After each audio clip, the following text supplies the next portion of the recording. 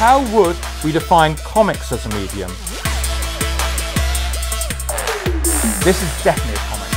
This is on the tomb of Mena, and it's about 3,000 years old, and it's happening over time, in which time is represented by space. Pictures are a universal language.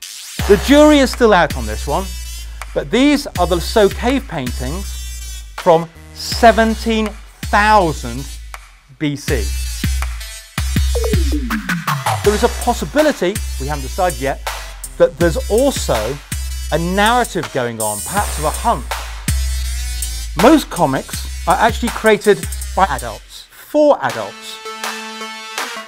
They are massive in Europe and so big in Japan that everyone reads comics as a matter of course. In Britain and America though, hardly anyone reads comics. This is John Allison's Bad Machinery. And what genre is it? It's comedy, it's crime fiction because they're all detectives, and it's got a bit of magic realism in it.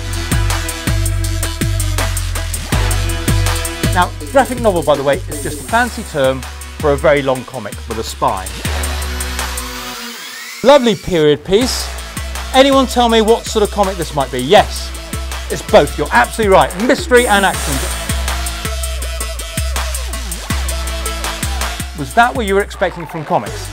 Because there are loads of comics like that. There aren't enough black voices, which is why I want to inspire some people from urban settings to go out and create comics.